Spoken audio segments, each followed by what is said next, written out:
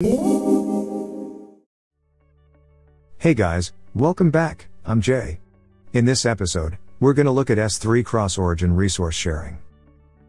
Before we talk about the CrossOrigin resource sharing or CORS, let's talk about the same origin policy. The same origin policy is a security mechanism, which allows scripts in one website to access data on another website, only if they are in the same origin. These data can be web pages, APIs, icons and fonts, and media files. The same origin policy prevents malicious code on other websites to access restricted data on your website. For instance, you have licensed icons and fonts hosted on your website. You want to display these licensed contents only if the requests are from the same origin, and prevent other websites to load these contents. Otherwise, anyone on the web can request these resources, and incorporate scripts to load them on their websites. With same origin policy, you can prevent other websites to display your licensed icons and fonts on their websites. Here's how browsers determine whether two web resources have the same origin. For two resources to have the same origin, they must have the same protocol, port, and host. Let's look at the example of the same origin policy here. You have one origin, which is the cloudemy.tv/index webpage on the left. It's trying to access data from other web resources on the right. The first resource, cloudemy.tv/fonts on the right, has the same origin as cloudemy.tv index page.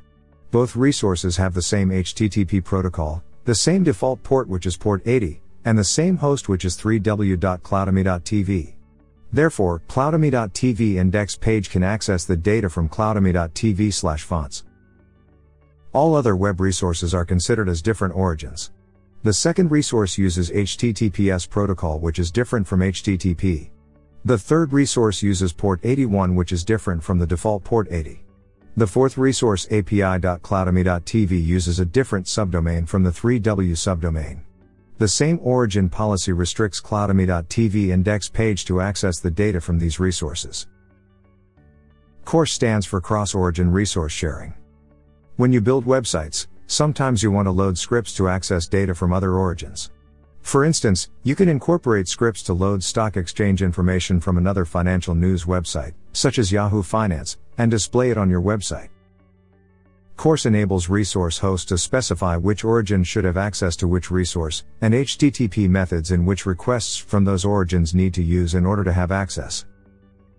It's common to use CORS policy to allow API access from trusted origins. You can define the trusted origins on your CORS policy. For instance, you can allow read and write requests to your APIs, if the requests are from the origin on your allowed list.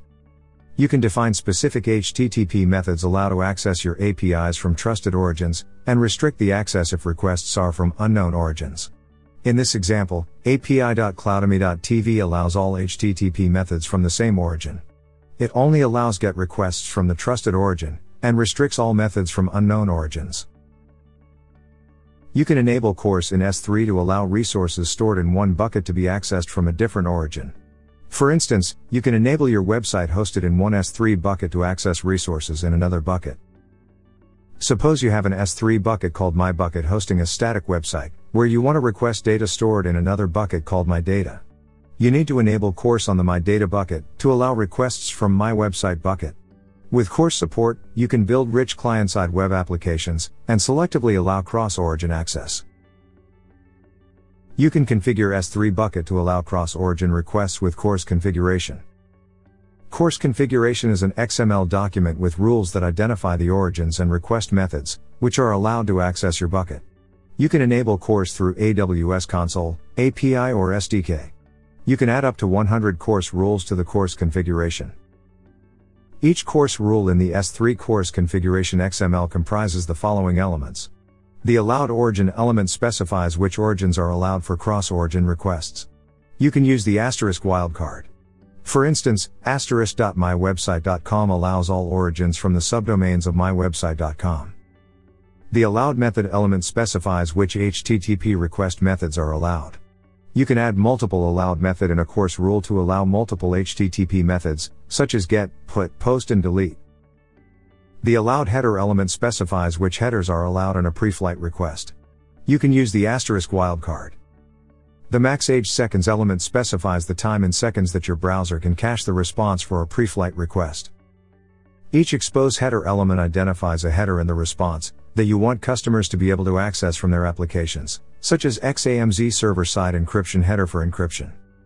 In this example, the CORS configuration allows GET request and POST request from all subdomains of mywebsite.com. In this episode, we've learned S3 CrossOrigin resource sharing. CORS enables web resources to allow controlled access from trusted origins. You can create S3 CORS configuration to enable resource sharing from one S3 bucket to another bucket. Okay, that's all for S3 CORS. Thanks for watching and see you in the next episode. Hope you've enjoyed watching this episode. If you liked the video, please help us and hit the like button. If you want to watch more tutorials, please subscribe to the Cloudemy TV channel. Make sure to turn on the notification and stay tuned. At Cloudemy, we're passionate about cloud and AI technology. Please share your feedback and thoughts in the comments below. Feel free to let us know what topics you'd like to watch. Happy watching and happy learning.